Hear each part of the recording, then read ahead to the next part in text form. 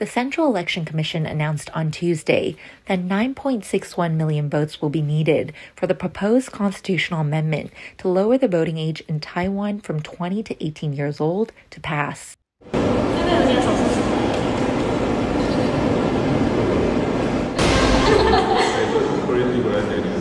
Taipei Mayor Ko Wen-je recently posted a video of his conversation with a senior high school student about the voting rights of 18-year-olds, showcasing a more relaxed and youthful tone.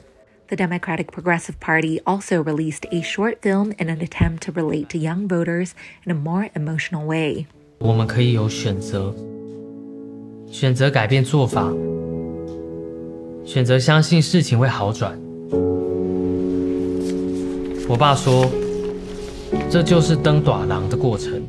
The clip depicts a young voter who is encouraged to make his own decision by his father. And as for the KMT, 国民党18岁公民权是全世界共同的趋势，台湾当然要同意。我希望我们尊重18岁的年轻人，让所有18岁的有公民权。 The proposed constitutional amendment to lower the voting age in Taiwan to 18 years old will be one of the highlights of this year's 9-1 elections.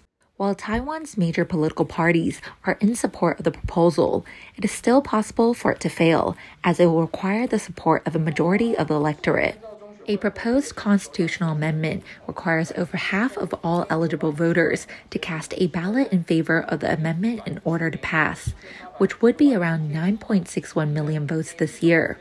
If it is passed, young Taiwanese people will not only have the right to vote in future elections and referendums starting at the age of 18, they will also be able to be elected to legislative bodies.